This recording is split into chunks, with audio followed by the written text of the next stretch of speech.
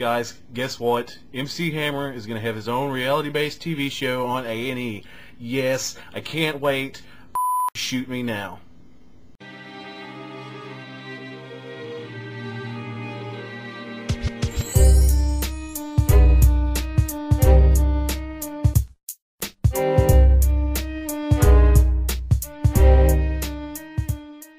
So today's video has a theme. No, it's not MC Hammer, it's body parts. Just go with me on this. In New York, a 68-year-old man named Daniel Flood is alive today based on the kindness of a relative stranger. Flood, who suffered from kidney damage, was told he either needed dialysis or a transplant in order to live. Due to his rare blood type, which was O negative, the waiting list was 2 to 6 years and none of his relatives matched. Flood's daughters, going out on a limb, decided to post an ad on Craigslist, hoping they might find somebody that would help them in this time of need. Turns out Dawn Verdick, a 48-year-old woman from Monterey, California, responded to the ad. She happened to be a match, and she donated one of her kidneys in order to help Flood live the rest of his life. Now that is absolutely insane to me. It takes a special, insane kind of person to give somebody one of their own body parts just to help them live a few more years of life. I mean, I'd like to think I would do it because I would want somebody to do it for me, but then again, it's a kidney. I really enjoy drinking and having 2 kidneys.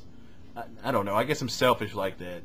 I guess I'd probably have to think it over. Anyway, going from the heartwarming / mildly depressing, we go to the why in the would you ever have a chimpanzee in your house? In Stamford, Connecticut, 70-year-old Sandra Harold looked on in horror as her 15-year-old, 200-pound chimpanzee named Travis attacked her friend Charla Nash. Nash, who was 55, was attacked by the chimp, had her face ripped off, and lost a massive amount of blood. Nash was in critical condition yesterday, and Harold has no way to explain this event other than that it was a freak accident. According to her, her chimp was nothing but lovable. Now, apparently the chimpanzee was shot and killed after everything had happened. According to police, Harold had given the chimpanzee Xanax after it exhibited agitation on Monday. The chimp also had Lyme disease, and the attack appeared to be unprovoked.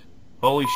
The chimpanzee takes Xanax and has a disease that causes pain, and you're surprised when it rips somebody's face off? Really? I mean, come on. Don't get me wrong, this was a bad thing that happened, but common sense dictates that you don't keep a animal that could destroy you in your house. Sure, they look cute and they do neat tricks, but they fling poo. Poo. Why would you ever want that? I have no more words for this. Moving on. Next, we have another person that makes a up mistake and winds up rich.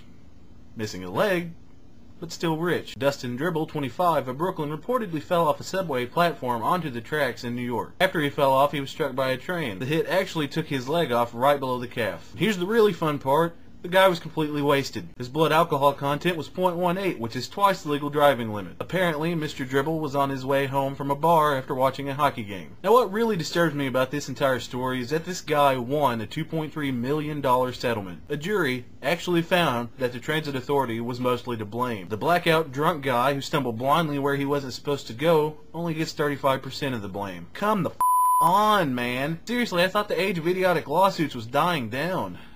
I guess it just goes to show you, in America, you can get blackout drunk, stumble around and doing stupid shit, and get paid for it. Yeah, you may be disfigured horribly. You may be walking on pegs for the rest of your life, but who cares? You're rich, bitch. No, you know what? F it. I'm getting on this bandwagon right now. Here's the plan. Let's keep it on the down low. I'm gonna get shit-faced. I'm gonna hide in my garbage can. I'm gonna wait on the curb until the garbage people come and pick me up and throw me in the back of their truck. And I can sue, right? It's a good plan, huh? Yeah? Alright. I'm on it.